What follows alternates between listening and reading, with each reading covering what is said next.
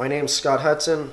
I'm 22 years old. I live in Ontario, Canada, and I'm addicted to pre-workout.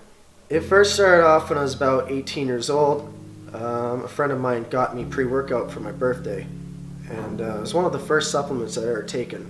And at first it wasn't a big deal. I would take maybe one scoop before certain workouts, mainly chest or squats. But around 2 years ago when I first came into college, pre-workout was a lot more prominent, and I started taking more of it, especially with exams and everything. I started finding myself to be dependent on it, and I found myself taking 3 scoops, 4 scoops a day, and soon found myself up to taking 6 or 7. And now it's gotten to the point where those scoops don't do it for me anymore. I have searched online finding different ways to get more out of it, and I've soon found myself shooting it in needle form into my veins.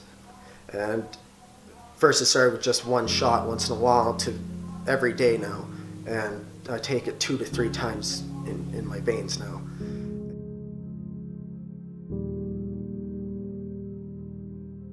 And when I'm not shooting it up, I find myself snorting it, and like cocaine. And both methods are very effective, and even now I'm still chasing a high, finding new ways to get it.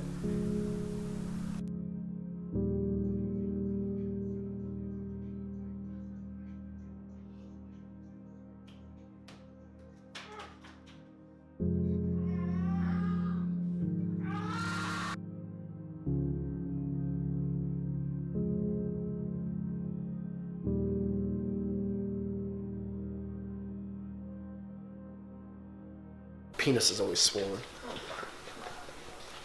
I can't even get hard anymore. All the caffeine blocks the blood.